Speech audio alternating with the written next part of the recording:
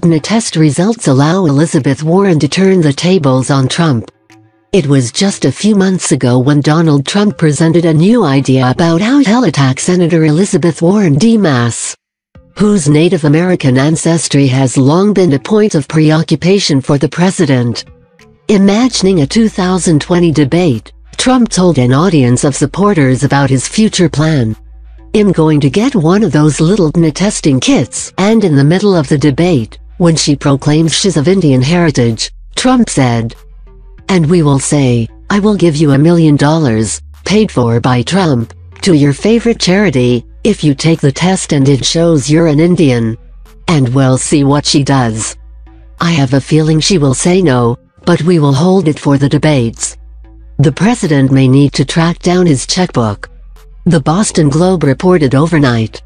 Senator Elizabeth Warren has released a DNA test that provides strong evidence she had a Native American in her family tree dating back 6 to 10 generations.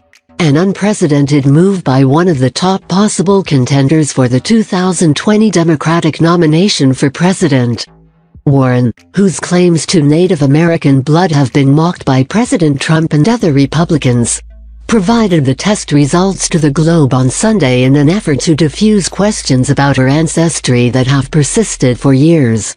She planned an elaborate rollout Monday of the results as she aimed for widespread attention. As the Globe reported, the analysis was conducted by Stanford University's Carlos Bustamante, a renowned scholar and expert in the field, who concluded that the results strongly support the existence of an unadmixed Native American ancestor. The article added, Bustamante calculated that Warren's pure Native American ancestor appears in her family tree in the range of 6-10 generations ago.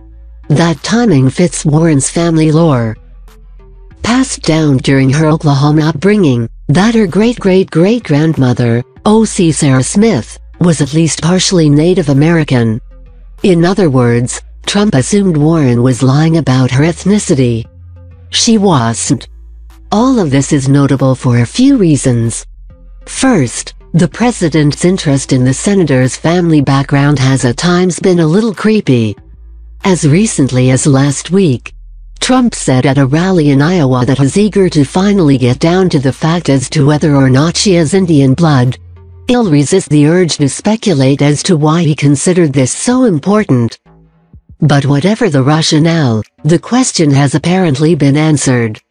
Second, I've seen some Warren critics, including the president, suggest the controversy, such as it is, has less to do with racism and more to do with Warren exploiting her ethnicity to advance her career through affirmative action.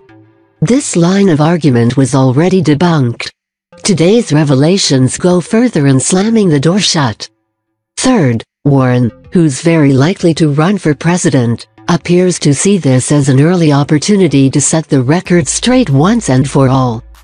Rather than having a racially charged conspiracy theory hanging over her head, the Democratic senator is trying to turn the tables, capitalizing on the fact that she was telling the truth. Indeed, Warren has already challenged the president to send his $1 million check to the National Indigenous Women's Resource Center. But stepping back, it's also worth pausing to appreciate the larger context. Donald Trump championed the racist birther conspiracy theory, and Barack Obama released his birth certificate. Trump championed the equally ugly Pocahontas conspiracy theory, and Elizabeth Warren released the results of a DNA test.